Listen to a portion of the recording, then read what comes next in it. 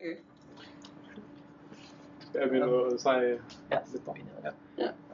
Yeah. Okay.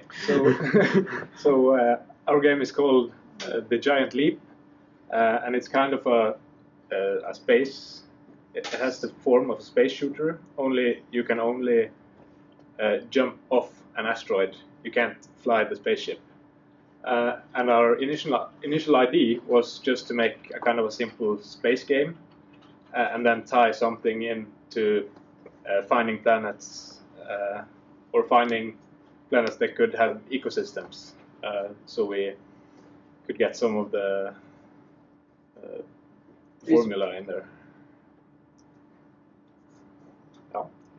Yeah, so we just have a normal start history on where we are heading, and then game controls, so you know how to play the game. Of course, you can just press play space and then you start. You can then press space to scan the planet, and the color of the planet, the asteroid, I mean not the planet, and the asteroid then loses its light.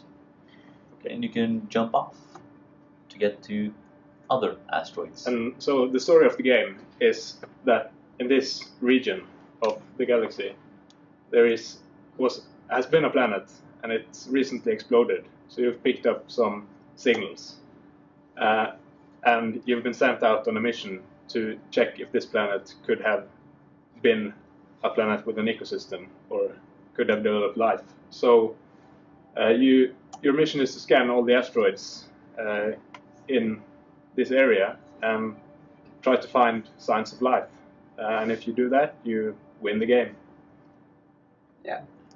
And while they're flying around, you also have to collect fuel to keep your fuel level up, since each time you launch, you use a certain amount of fuel.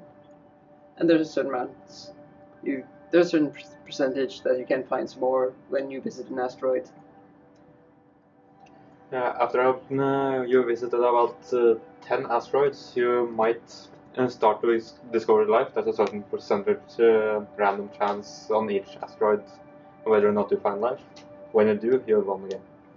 Yeah, and you can also die in the game. So if you reach the end of the asteroid field, you just get flung out in space. You just keep drifting, and then you lose the game. And you can also run out of fuel. So if you don't collect enough fuel, or if you're unlucky and don't find fuel, you'll die, or you'll get picked up by your mothership or something. And you could hit a black hole and just disappear. Or a white hole that will teleport you to another white hole instead. That's kind of just a feature. Just to add a bit more fun to the game, so you don't have to jump all around all the time. The assets for the asteroids are taken from the data sources, and so the one we're approaching now is the Cleopatra asteroid, and I can't remember the name of all the others, but we took about the first 6 or 7.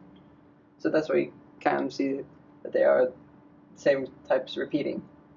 Yeah, so these are the 3D models that we got, and the only thing we've done with them is stick on a texture of an asteroid, or something like the surface of an asteroid, and then we have added some colliders so you can land the ship on it.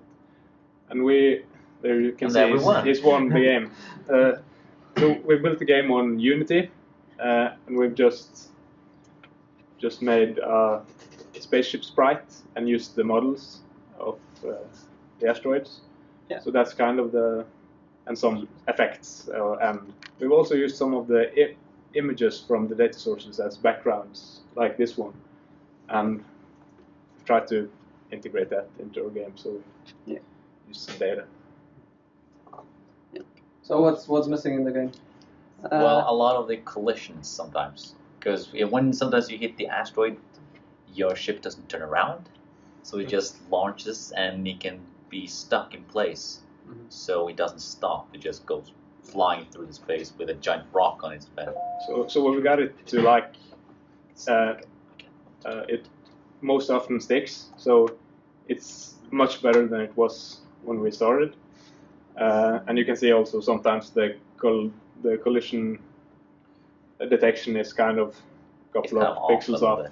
So, and we also should, if we were to publish the game, we would add some better textures and just upgrade the art a lot, because this is just the texture on the asteroid is kind of low res and just kind of made really quick.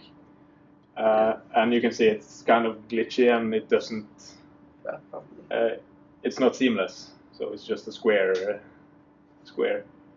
And we would also add some maybe more levels with more stuff to do. More stuff to do and more stuff that could interact. You could interact with maybe some enemies if you were to find life, some alien enemies or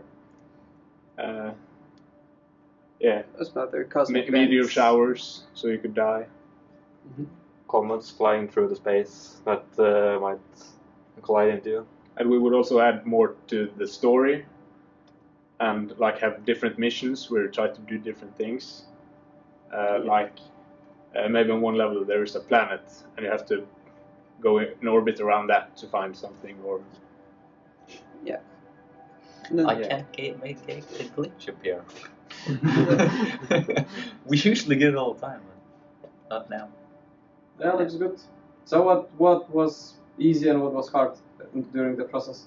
How did you work throughout those 3 days?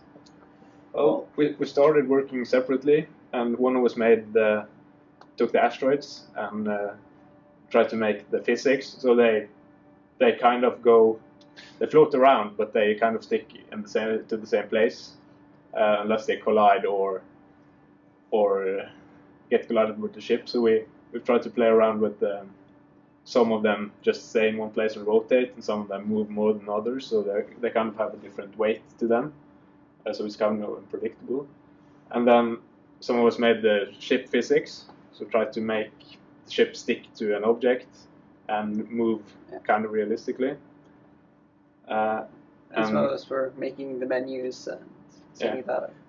Sitting down, creating the story. Yeah. So the hardest part, I think, was making the ship stick to the normal of the surface. Yeah. Because that was kind of hard, so we couldn't find out how to do that in Unity. We also had some problems with the putting textures on the models, because we'd never worked in Blender before, so it kind of took some time. That was easy once we found out how to do it. So we also played around a lot to try to tweak the asteroid physics, so it didn't in the start. They just, when you hit it with your ship, it just went crazy and flew all around the place. So that was kind of the hardest parts. Yeah. So minimap to see where we are, because it's kind of hard to see where to go on the big screen, because you don't see, well, you don't even see the closest one here. So you have to see a minimap and the green color to show where you are, because it's freakishly hard to see where you are if you don't have that color. So we tried to make a basic prototype on Friday, and then we just worked on mostly adding new features one by one yesterday, and today we did some playtesting and tried to optimize the game as much as possible. Yeah. So we kind of got done an hour ago, the last tweaks, so before we could be happy with the result. Is the fuel consumption depending on how long you're flying? No, well, the fuel is on the thrust, because Okay. you have one burst of energy when you leap off the asteroid, and you use then 10 fuel, and in the air you can take 2 bursts to the sides, depending on which one you want to go, and then you use 5 fuel.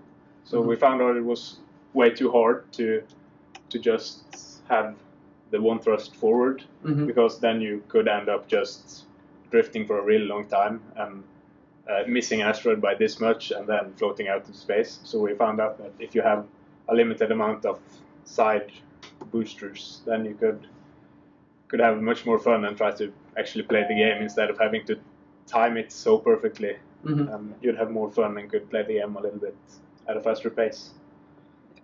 Yep, sounds good. You guys have any questions? All right, thank you very much. Yeah.